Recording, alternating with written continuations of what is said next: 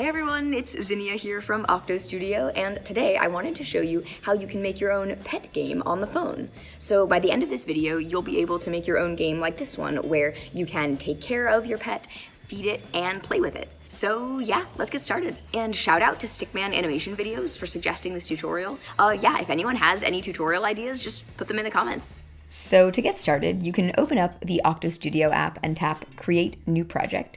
And then you can tap Choose a Sprite, and you can choose whatever you want the pet to be in your game. So there's this whole animals and nature category, and you can pick absolutely any of the pets that are there. Also, if you want to, you could draw a picture of your pet and then take a photo of that picture, and then that could be the pet in your game. So I decided I wanted to do that, so here I am drawing my pet. And is this a dog? Is it a bear?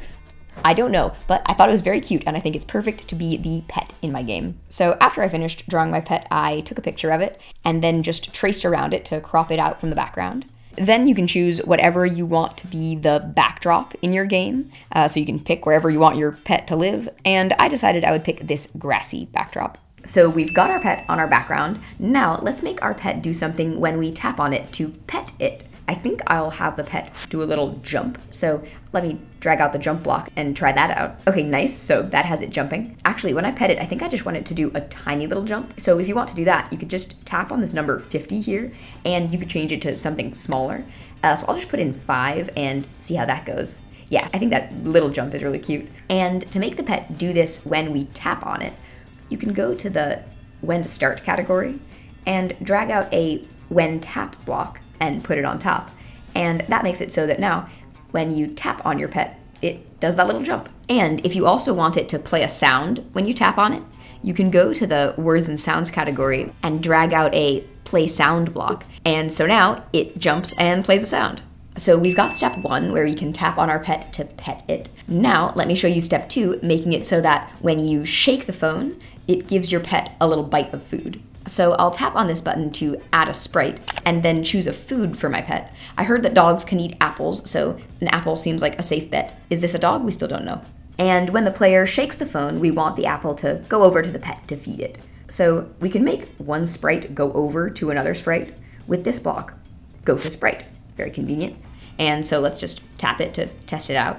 So that will make the apple go over to the pet. And maybe when the apple goes over to the pet, we can have it play a sound. Like, we can try having it play this little chomp sound, which I like. And how about after we have the apple go over to the pet, we can have it go back to this corner. So to do that, you can drag out a Go To block and just tap on this little location button and choose the position you want it to go back to. Like, I'll have it go back to here.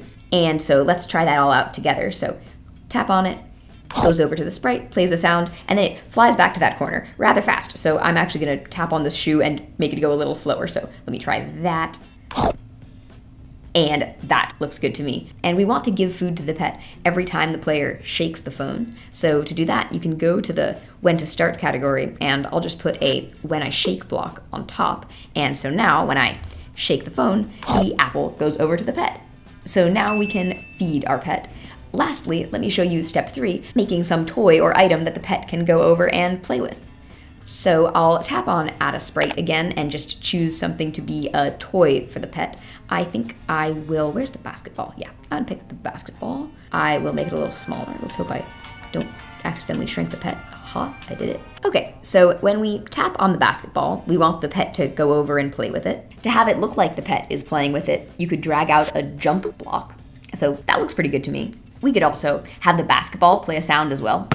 And we also want the pet to come over to the basketball when the basketball is clicked. And how can we do that?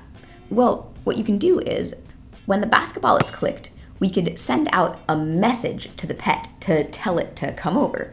And we can do that in the control category by dragging out this block, Send Message.